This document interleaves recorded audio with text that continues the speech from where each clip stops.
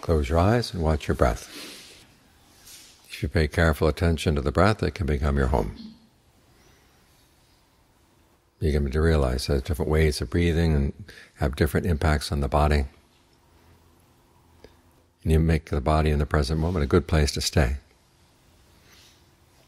This is a principle that applies to goodness in all areas. Wherever you do goodness, that becomes your home. Wherever you're generous, people consider you as part of the family. Wherever you're virtuous, people are happy to have you join their group. Wherever you meditate, that becomes a spot where you've done some good, you've left some good behind.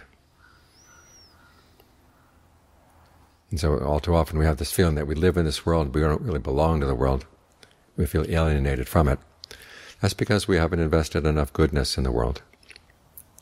The more goodness you invest, the more you feel at home here, the more you feel at ease here, and the more welcome you'll be. So wherever you go, wherever you have an opportunity to do some good, even if it's just little things like cleaning up, straightening things out. You see something is lacking, you supply the lack. That kind of generosity, even though it doesn't have to involve material things, whether other people know about it or not, you've invested yourself in that spot. You've invested some of your goodness there. When you come back there, okay, then it's yours. The place becomes your home. So look around you. Try to be circumspect in your goodness as well.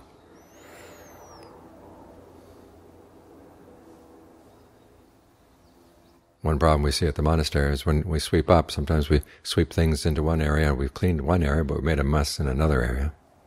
So you have to be circumspect in what you're doing.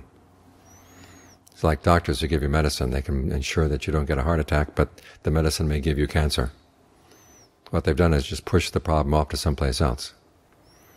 So when you're doing goodness, make sure you look around the impact of your goodness.